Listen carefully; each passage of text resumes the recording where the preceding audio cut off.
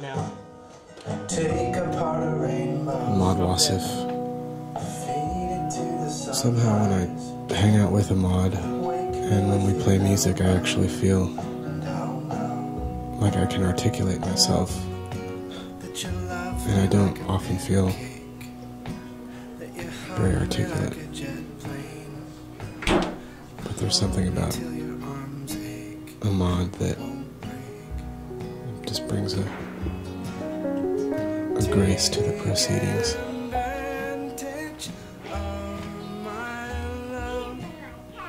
I feel very safe giving him CDRs of my instrumental or my demo versions, and I say, "Can you play a beautiful guitar part on this song?" And he says, "Yes." And then he puts a beautiful guitar part on the song. I never tell him what to do. I ask for his help. And he's very generous with me. And he has been for quite a while.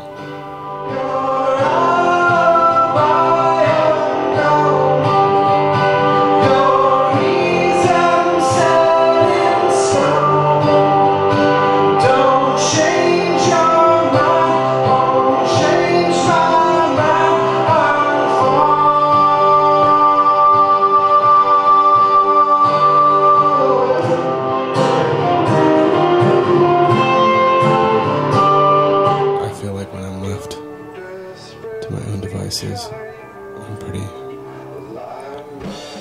ham-fisted, heavy-handed, so rather than have my record just be me, I invited some people to play on it, like Imaad and Crover.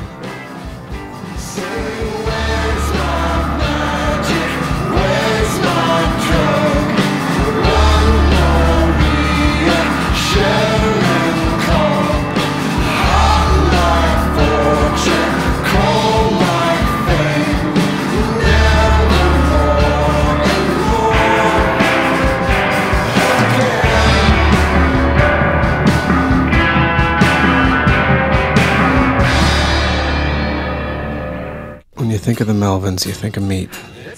I'm pretty sure they sell meat at their shows in some form or another, maybe in cans.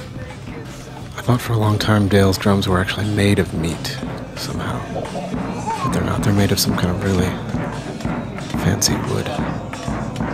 Dale's a really agreeable guy. He just kind of gets on with it. Play some drums. I don't know, he just asked me, and I play drums, so that's what I do. I come and play drums, he said this one goes like this, and that's how it goes, and so, yeah, I don't know. Folk Implosion opened for the Melvins. We spent a lot of time backstage playing guitars and singing, and like Buzz came back and he was like, "What's all this kumbaya?" Those guys are really into the Bob Seger system. That's how this all started. Like we had a mutual admiration for Bob Seger. That's right. Yeah. And so from doing a cover of Ramblin' Gamblin' Man, evolved into Lou's solo project. That's right.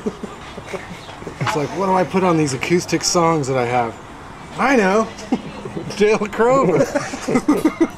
It's the same with all